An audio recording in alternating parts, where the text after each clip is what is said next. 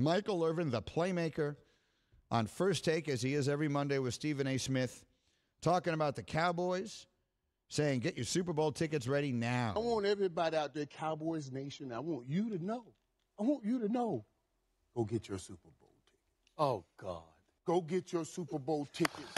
Get them early. I'm trying to help you out right now because I know what it takes to win Super Bowls. I know what it takes to win championships. And I on every level, I have won championships. And there are certain things woven through those teams that I see now in the Dallas Cowboys. And I'm telling you, go get your tickets early because we will be in SoFi.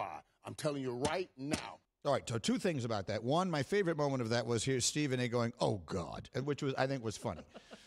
The second is, I don't think he's wrong.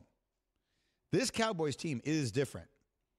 All the things that have plagued them over recent years, and not even that recent, over recent decades, I feel are evaporating. Like, they are the team that whatever could go wrong does go wrong.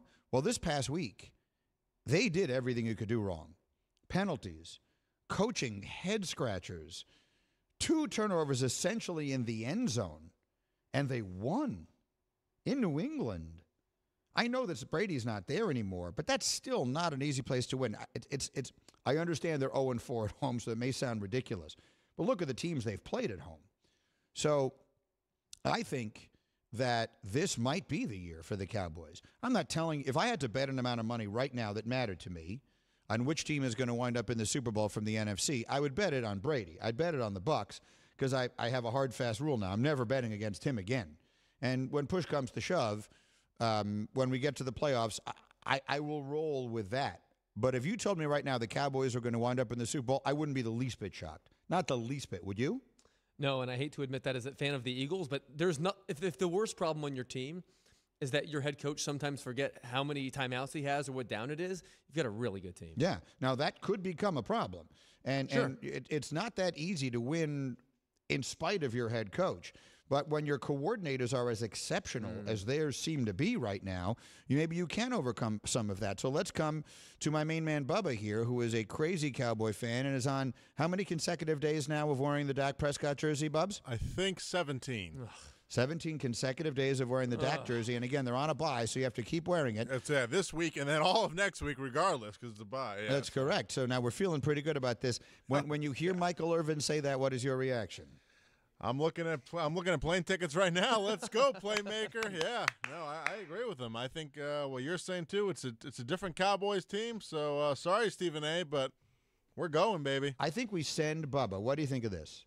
If the Cowboys make the Super Bowl, I think we send Bubba. Oh, he's got to go. I think we send Bubba. I know that I've been told that I'm not going. The Get Up is not going. I just found this out the other day, which is fine. I got NBA stuff I'll be doing, whatever it is. So I'm not going to be in L.A. for that. But I do think if the Cowboys make the Super Bowl, we should send Bubba. Oh, yeah. Don't you think that's a good idea? There's a chance at that Sounds point like a great idea. still will not have washed that jersey. Yeah. You might still be wearing the jersey, and it might still be as soiled as something can possibly be, and I will fully support that. It doesn't make any difference what it smells like. Your team might win a championship. They haven't won. How old are you? I am 37. So the last time they won a championship, you were what, 12? Yeah, roughly. Something like that? I mean, so it's been a while. Roughly. So we don't. So I mean, I'm all in favor of it. Okay, I got one more. You want the basketball one or the football one? I got one more from football. I got one from basketball. Give me the football. The football is Mike Tannenbaum on Get Up With Us this morning, talking about Baker Mayfield and making this point. He hasn't played well, and it's the facts. It's the reasons. He is slow. He ran a 4.85 in college. He could outrun college defensive linemen. He can't do that. He is short. He is slow. He's going to continue to get hurt, and you cannot pay him. He is maybe the 8th best quarterback in the AFC. All right, so that's it. When he first said it, we all kind of went, whoa. But then I just, as everyone else around me started talking, I just started jotting names down. So let's do it. I'll say a name. You tell me, is he better than Baker Mayfield? Josh Allen. Josh Allen. Patrick Mahomes. Patrick Mahomes. No, I'm not saying repeat the name. Just say yes or no. I'm saying the name. But your yes/no is unclear. Yes, is he better or not? No. Baker That Mayfield? was pretty clear. That was pretty clear. Is he better than Patrick than Baker Mayfield? You've got me confused over a simple premise. Is this person better than Baker Mayfield? Okay. Josh Allen. Yes. Patrick Mahomes. Yes. Lamar Jackson. Yes. Justin Herbert. Yes. Hold on a second. Derek Carr. Yes. Joe Burrow. Yes. 1, 2, 3, 4, 5, 6. There's got to be some other obvious ones I'm forgetting. Ryan Tannehill? Is he better than Baker Mayfield? Would you rather have Ryan Tannehill or Baker Mayfield on your team right now? Take contracts, anything else out of it. Ryan Tannehill. What do you guys think? Hembo and Nuno. Bubba and Nuno. Tannehill or Mayfield?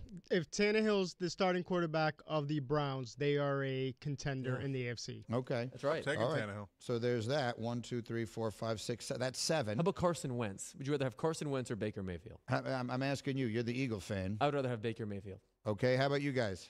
Yeah, I'm probably taking Baker. Baker. So that's the line. That's sort of the inflection point there. How about, he's better than Roethlisberger at this point, right? Yeah. Well, look, then you're getting into these super young guys. So, Trevor Lawrence, Tua, Zach. Mac Jones. Well, Tua definitely not at this Definitely point. not. No, Mac Jones, too soon to say.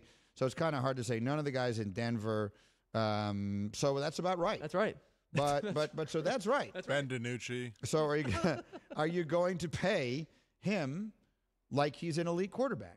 Are you going to give him elite quarterback money? The debate is not, and this is what happened on TV today, and it kind of descended into the wrong discussion.